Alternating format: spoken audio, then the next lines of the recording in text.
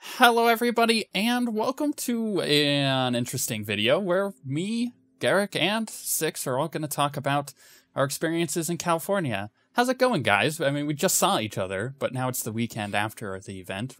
How you doing? Still recovering from the shock of seeing your face, but I'll make it. Oh god, the horror of seeing you two in real life, as opposed to just your voices, which is also bad enough. Yeah, so This this is also like nails on a chalkboard. yeah, pretty much. We hate each other. Unfortunately, there were no fist fights that we managed to record yet. But the event was sponsored by My.com. It was their press event. We went down to California. We got flown down by the company, mainly because of our Skyforge guides. We were contacted by the guys from Skyforge at the beginning of the month to do some guides. They then invited us to come down to this event, which was celebrating the launch of both Armored Warfare and Skyforge, even though the Skyforge open beta happened way earlier this year. However, this was the first time that like the three of us plus Excelsius, our web designer, also kind of like met. So it was really cool to go down. So we're just gonna kind of go over the stuff that we did and some of the stuff that we saw. We can't talk about some of the Armored Warfare stuff until the 28th. There'll be another video. Ooh. Secrets. Yeah. Secret. I've got a secret. They were totally filming a ton of stuff, so we'll have B-reel on that and all of that good stuff. However, I will put Armored Warfare in the background, so that's the game that you guys are currently seeing while we talk about this. So let's kick it off, right? We flew in on the 21st, which was Wednesday morning. How was your Six? Or how was your flight, Six? My flight Nailed it. Well, I had one layover, so my first flight was decent because it was only 50 minutes, so that one went quick. The second one, however, was 4.5 hours long. Right. And luckily... And you're flying from Philly. Yeah, I was flying from Philadelphia to California, so that's quite a long ways. But generally, my flight was uneventful. I did get some good reading in. Garak recommended a new book from the Lightbringer series, which I recommend, so very good book so far. But very uneventful. Other than that, uneventful. Yeah. And so was ours. Me and Excelsius flew out of Nevada. It was about 2 hours total. It's about an hour out to Salt Lake and then about an hour and like 20 minutes back to Santa Ana, which is where we flew into. If you guys don't know where that's at, it's basically just south of LAX. It's all within LA. We were in Irvine, which is next to Anaheim, which is where Disneyland and all that's at. So we were pretty close to all of that geography-wise. So ours was really uneventful. What about you, Garak? Because I think I remember hearing a couple stories. Meanwhile, in direct flight land. Yeah. So my flight was pretty early. I was the first one to go out, but I was almost late because of Atlanta traffic. Thank you. And then made it onto the plane, in time. Sat down, middle seat, of course, in between these two guys who must have been on some kind of, I don't know, reunion thing. But one of these guys must have been 65 or something, and for close to 3 hours, he was just chewing gum with his mouth open on the plane flight. So that was a bit of a nightmare, but I got to the hotel first, and I got to report back to you guys the luxury conditions. Yeah, you jerk. And wander around a little bit while I waited for everybody to show up. And then my hotel room kind of became the ground zero for the first OSWguild meetup. Yeah, it was interesting, that's for sure. It wasn't awkward though. I think the way that you put it as it was business as usual. Like all business just continued as it normally was. There was no like any difference, which is it's good that it wasn't super weird. We showed up like 4 hours after you did. Six landed like right behind me and Excelsius, and then we just went over to the hotel from there. There was some stuff along the way that were kind of funny with the shuttle that was shuttling us back and forth, being super late and leaving as soon as we got there. But overall, we stayed at Hotel Irvine. You guys can look it up. It's really, It was really quite nice. They put us in each of our own hotel rooms, which I wasn't expecting. Yeah, I was expecting to because that's expensive. I was expecting to snuggle up with both of you on one bed. I don't know. That was pretty good otherwise. Yeah, I mean, he left didn't have to do disappointed. that. He was very disappointed. But that night, because we had a couple hours to chill and kind of just chat, but that night we went to a quote-unquote barbecue at the hotel put on by the Armored Warfare guys. It was more or less just a meetup thing and get some grub before a really long day the next day. There wasn't really anything that happened that night aside from us realizing that there was only about 10 English-speaking people, like natively speaking people, at the event. And we were 4 of them. The other people were from France, Germany, Norwegian. They were Norwegian and they were Russian. So that was kind of the other like countries that were represented. But there were, I heard some for sure Australians and definitely British.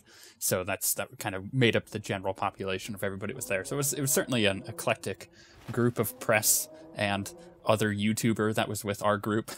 Technically, there's one other YouTuber with us. But that was that night. Then we went to breakfast and we met a really cool guy. What was his name? Garak. What? I don't quite remember. I don't remember his last name, and I wish I could credit him properly. But his first name was Paul, and he wrote for I think Playboy and Gamer Crate. So Paul, if you're out there, awesome. Please contact us. Hit us up on Twitter at OSWguild because we want to be friends with you because you were cool. He was wearing an awesome Boba Fett T-shirt. And I commented on how awesome it was, and he basically told us, it's the video game industry, baby. You can wear whatever you want. So we ate breakfast with him. It was awesome, and then we went with him to kind of the first thing of that day, which it wasn't early. It was like gamer early. It was about 11 p.m. or a.m. It was like 10:30, 11 or something that morning. Yeah, it was a keynote from My.com, which is the publisher for both Armored Warfare and for Skyforge. They're actually a huge company that does a ton of other stuff, and that was mostly their introduction, was just saying, hey, we're a big Russian company that does all this stuff. Also, these games. Check out these games. And then we heard from the Skyforge guys talking about Skyforge and all of the really cool stats. They showed off one. I'm not going to talk about the others because I don't know if they really want us to tell them that kind of thing. I don't know if those numbers are in the wild. However, there was the most played from June when the game went into closed beta. The guy had... Do you remember the number it was? I know it was in like the 1400s of play hours. It was more time than I think I spent in my 6 years playing WoW. And just to put that in perspective, I played a lot of WoW. It was... No, he is exaggerating. I know, you played way more than me. The top one player who is currently on Skyforge, like his total amount played is 1,438 hours, which totals out to almost 60 days worth of playtime in 3 months that the game has been released. I think he's cheating. Yeah, it's crazy. He's cheating. Well, there is some things that we learned about Armored Warfare, like I said, that we cannot talk about yet. We have an embargo until the 28th. So there'll be a video going up on that. However, Aaron, who's the producer at Skyforge, did talk about the game a bit. We got to chat with him. He's kind of been our main contact, and he was talking about the Halloween event that just came up and how when he entered the studio, those are the kind of events that he wanted to do, and this is kind of like the result of his work. Well, there's also, we could say that there's a Christmas event coming up that's going to be fairly similar to this Halloween one that they're currently working on. So I don't know about you, Six, but I'm looking forward to that because this Halloween event is pretty freaking rad. Yeah, considering how the other events were pretty not good. This is a really good change, and I'm liking the Halloween one so far, at least what I've played of it, so it's going in the right direction, that's for sure. Yeah, and it was pretty not good. Pretty not good. Pretty not good. Well, he even said, when we said, hey, Reddit didn't really like the past 2 events that you guys put on, Aaron was just like, yes, absolutely. I told them that was going to happen. It's cool. So it's good that they're being transparent about that at the very least. But from there, we went and actually played Armored Warfare for the first time for any of us. I was going to download it beforehand because it went on to open beta at the beginning of this month. But I never got a chance to because I was making those Skyforge guides, so I just never had any time. So that was the first time we ever played the game. First impressions, what did you guys think about Armored Warfare? I mean, it was pretty strong. First time hands-on ever, I could kind of immediately feel kind of what the combat was like, and the kind of one death mechanic makes it very intense. Like every engagement counts in that sense. So it's like it's very tense. And I guess just because it was demo stuff, we kind of got thrown in kind of late in the game. So it wasn't really set up for like directly new players, but we got to play around with a couple of the modes and stuff. And I personally think it's a very cool and very interesting way to do it, but I really don't have much of a frame of reference. I mean, I don't know if it's very similar to kind of World of Tanks stuff. It's a lot faster. An interesting form. Yeah, it's definitely an interesting form of competition and combat that they have going on this particular Armored Warfare front. Yeah, what do you think of it, Six? Well, I'm also in the same boat where I never played World of Tanks either, so I didn't have any reference at all as well. But I must say, the first thing that I noticed, as soon as I got into the tank and I fired my first shot, I was like, oh, that felt great. It does feel good. It was very satisfying. Yeah, it was.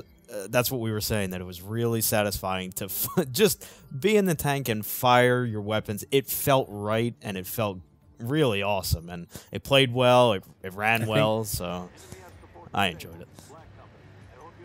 I think during the press event, one of the guys who was talking about Armored Warfare, I forget his name, but he was saying that was what we wanted. We wanted people to feel like a badass in a tank. Pretty much. And that, like, as soon as we started playing it, that's kind of what it conveyed. Was that, like, it felt very much like being in the tank. I mean, they hit a lot of, like, the, actual specifications and look and feel just, like, dead on. Yeah. And absolutely. That'll definitely show up later when we talk a little bit about what we did during the rest of the day. I mean, this entire time in the background, they're going to be seeing this footage. They'll get it, right? They'll get, like, oh, this is... They'll see what this game is like, so we don't really necessarily have to go into too deep of detail. However, without spoiling the stuff that we're going to talk about on the 28th, I do want to say that the next thing that was going to happen during this part was we were going to I guess the press, right? Because we're technically not press, we're YouTubers, and we know our place. But the press were going to do their interviews with the dev teams and everything. So our thing was like, well, we don't really want to set up any interviews. We just kind of want to sit down and play the game, because that's what we do. We play games. So we got up for a brief moment. We went and found the T-shirts. They gave us some awesome Armored Warfare T-shirts, and we got those. Went up to our room, and that was when we were very surprised to find a nice backpack sitting on our beds, which all three of us had the exact same reaction, where we walked in the room and went, room service left a crazy good backpack on this bed. But it was at that point that we then all opened it up, probably around the exact same time, since we all had different rooms, and discovered some really cool goodies. Now, it is, in both videos, I will put pictures to all these awesome goodies that we got, high-res pictures. But we got a really nice 3D printed figure from Skyforge, an ammo box that contained a couple really cool, nifty, like a multi-tool, binoculars, tactical flashlight, a cool coin that on both sides has a Skyforge thing and then an Armored Warfare thing, plus a backpack itself was really nice. Right? Yeah, their launch dates and everything. It was cool. So that was just like some of the swag we got, but we were really surprised by that. That aside, we then went back downstairs to go play more of the game, knowing that everybody was going to be doing their interviews. To our surprise from that, though, is all of the devs for the Armored Warfare team, at least most of the main devs, were sitting there playing the game. So we ended up sitting down, playing with them, which was really fun. Getting wrecked in some cases, but at least we were having competition within each other because we weren't always on the same team. But the funny thing is we got to sit there and chat with the devs for like a good hour to 2 hours before we had lunch-ish. It was kind of, it was like a really late lunch. But without giving anything away, what did you guys think about being able to do that as someone, especially you guys who've never done anything like that before? Are you talking like being able to talk to the just devs chat. or just? Yeah. I mean, I hope that they definitely appreciate like more candor and stuff that we can kind of provide. And I know we talked a little bit about, you know, the difference between us and like the you know, like standard gaming media and stuff, but it is just like really nice to like sit down and like actually talk like hard video game shop with somebody, you know, like asking questions specifically about mechanics and stuff related to, you know, what we're seeing on the screen, like, and you talked a lot about like the UI elements and stuff like that. Being able to like have that conversation with somebody and not have to like explain each term individually and have them, you know exactly what you're talking about, and, you know, giving that feedback, I feel like is important as them, you know, hearing it, because I mean that's what we are at the end of the day, right? We're all gamers, and so that we're looking for these things because like we know what we have fun with, so we would expect to see it in another game that we want to have fun with, that kind of thing. Yeah, I think to some degree it was like no holds bar there. Like we had we were talking about it when we were like looking at the backpacks and everything, like the feedback on the game that we were already getting just initially from playing it that first time. But despite them flying us out and putting us in nice hotel rooms and like feeding us and everything, we didn't really hold back with a lot of our feedback. Granted, it wasn't super negative, but it was just like nitpicky things. And I think regardless, they were very appreciative of that whole thing. We'll talk more about that in the video on the 28th. However, 6, we then had that lunch, and we met James Davenport, who worked for what company was it? PC Gamer. Yes. Woo. It was awesome. It was awesome for us for official reasons, because we've never... Like, we read a lot of PC Gamer just individually. We get a lot of really cool news from them. However, you know, meeting one of their... He's a newer guy at the company, but meeting one of their own people, despite it being actually surprisingly a small company. Did they say like 5 or 6 people were in the U.S. team up in San Francisco? Something like that. Yeah, I think he said something like that. Yeah. But it was cool meeting him. He's super rad. So we have a business contact there. And I think the funniest part about that was as soon as we said, like, oh, you work for a PC Gamer, you know, that's really cool. And he says, you know, what do you guys do? And we're like, oh, we're YouTubers. And he's like, I gotta connect with you guys. You guys are the new hotness, and you know, you're kind of like the thing that's taking over at the moment. It was really cool to meet him, and we ended up hanging out with him relatively quite a bit throughout the rest of that day, which was really cool. I don't mean to gush, but I think the best part of all that is that he and I both like Dark Souls. Oh, here we go. Yeah, you guys had a moment. A lot. I mean, it was cute. Praise the sun, James. Anyways, moving on with our lives. So it was from then that we got to do the thing that would make most nerds jealous. We got to go directly to Obsidian Entertainment and take a massive, like, exploratory thing. Like, I wouldn't call it... Gosh, what would you call that? I wouldn't call it like I don't know. A tour. Yeah. No, it wasn't a tour, though. It wasn't a tour. It was a tour. It was more than that. It was. It was more than that to me, because to me, I was seeing gaming history. Pilgrimage? Pilgrimage. Yes. That's a good word. It was a pilgrimage. I'll put some more photos up, but if you guys don't know who Obsidian is, shame on you. Especially if you've come to this channel for Star Wars stuff in particular, because the first game ever was KOTOR 2, which most people regard as the best KOTOR. Let's just throw that out there. I mean, it may make some people angry. Best of the two. But it was definitely the best one. They also did Neverwinter Nights 2. They did Alpha Protocol. Let's not talk about that. I didn't like Alpha Protocol. But then they did Fallout New Vegas.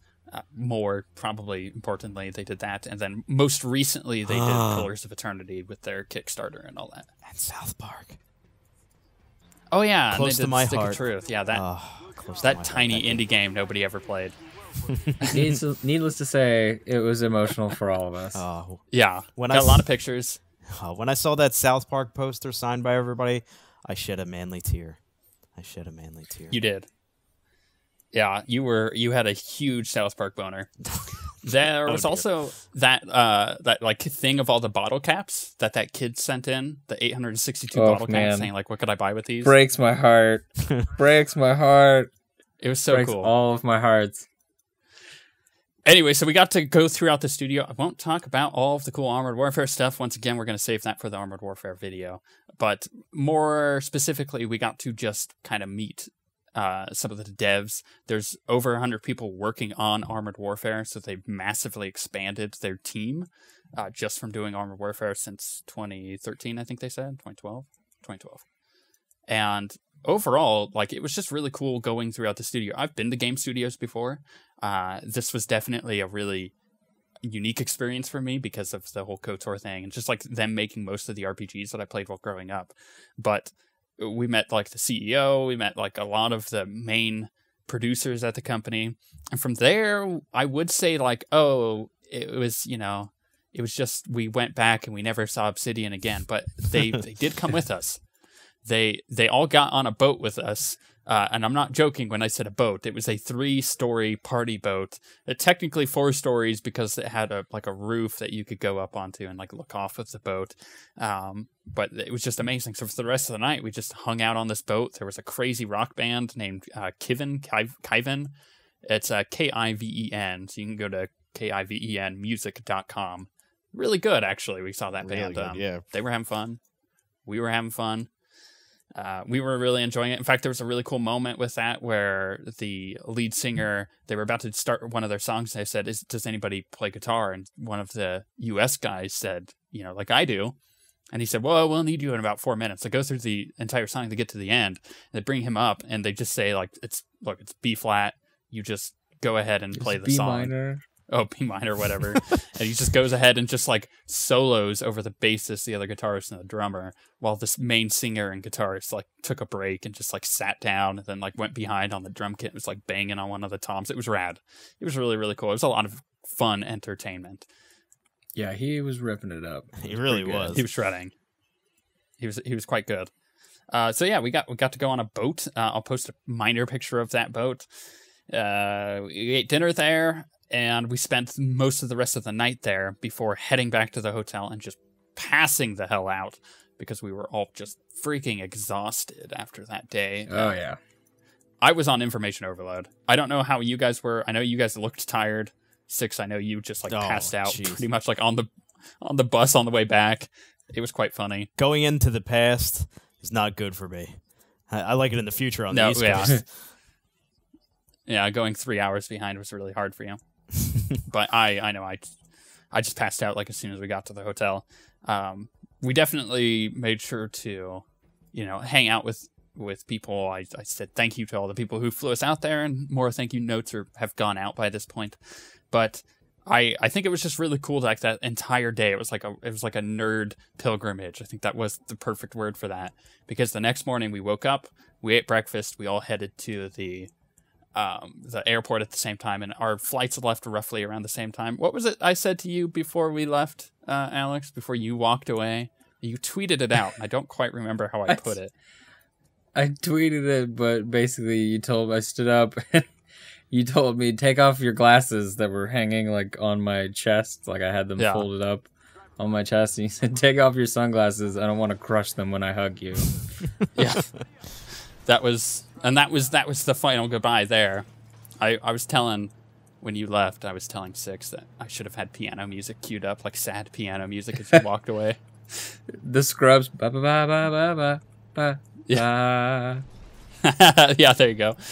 And then we flew back, and I know that the flights were fairly uneventful, so we won't really go into that. But we're home now. We are super excited for the future because we are getting to do this Armored Warfare video. And in the future, I really hope to do more events with Mai, because they've just been fantastic to us. In fact, they were fantastic to everybody who ended up coming out. I know it costs a lot of money to get us out there, but holy cow, like think about it. Like our flights were fairly expensive. Let's not go into numbers, but they were fairly expensive. Could you imagine some of those international flights that they paid for? Like that's nuts. Right. So they're just an amazing company. I really, honestly, you guys, I'll have you speak to this in a moment, but I don't feel any like sway from doing this. Like if if they send us out here, I'm not going to be like, oh, they did all this nice things, so I can't say bad things about their game. Like, that's not going to be the case. I don't ever feel motivated to do that. It's just the way that I work. I don't know how you guys work. Do you feel like that you were made, like, put on their side or whatever from doing this event? Well, I kind of had, because I had played Skyforge before, so I had played, one of their major games, that it didn't really sway me on that, but I did get good insight on where the game is headed, so at least I have, high hopes on, that game succeeding. Right. But as far as Armored Warfare, I had really not had any exposure to it before, but it just really brought it to light for me and just showed me how good of a game that it has the potential to be. So it didn't sway me at all, but I really am looking forward to how it turns out. Are you biased there? I mean, do you feel any bias towards the game? Not really. At all from that? It just kind of just opened me up to the potential of the game, but it didn't really make me biased at all. What about you? Do you feel any bias? So no opinion is free of bias, right? But from all my years of playing games, I'd like to think that for the most part, I'm pretty unswayed by swag bags and stuff, and being treated nice and everything. It's like, not that I don't appreciate those things. Like, I'm very appreciative that my.com managed to get us all out there and provide all these great things for us and stuff. But at the end of the day, right? We said it once, we'll say it again. We're gamers. That's why we're on YouTube and not writing down reviews somewhere on a different website. And we're out here to judge it on whether or not it's fun, whether or not we think it's good, whether or not we think it fits within the scheme of how gaming works for us and how it should work for other people. So I will say no. I imagine maybe somewhere deep down there's a tinge of, but man, that backpack was cool. But yeah, I think for the most part, no. I'd like to believe that we judge it based on how much fun we're actually having with it, and not so much kind of what we saw and what we did out there. Right. And I think that's the way they would want it too. I think that is, I think you're right. And this is something that has been really big in our industry lately, that issue of biasness and being like flown out to these events and like, are you biased at the game? But I think at the end of the day, first of all, it doesn't matter because we're not reviewers. We're not reviewing a game. Sure, we critique games, but we never review them. If a game is fun to us, we're going to play it. And if we like the game, it's going to go on the channel. That's just how it is. Nobody's going to buy a spot on our channel because it's really crowded with a lot of games already. And for me in particular, when people do this really nice thing, I go, oh, thank you. I feel like I'm making friends within the industry, that's for sure. But at no point am I going to go, man, I probably shouldn't say this thing about Armored Warfare that we don't like. Like, we all hate the interface. It is just so busy, and we're never going to make that stuff hidden. We're never going to hide the fact that we don't like things about games because no game is perfect, and the developers understand that and realize that. So if anybody on the channel is concerned that we are now biased towards these games, that's not the case. When I signed up to do the Skyforge guides, we would love to sell out. Yeah, I know, right?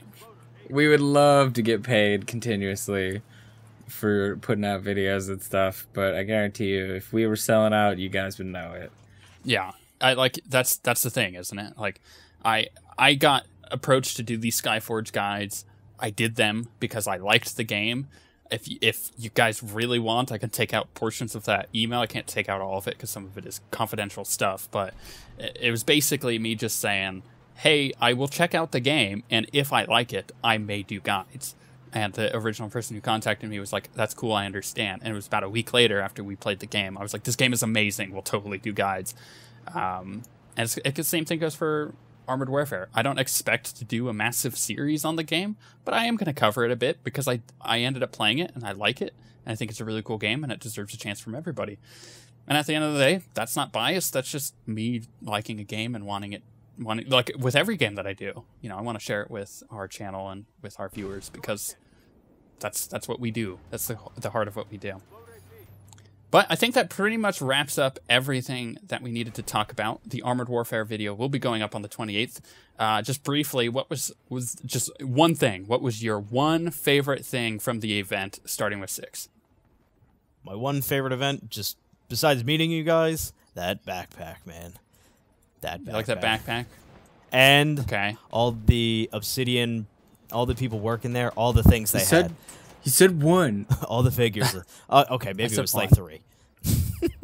Okay. What about you?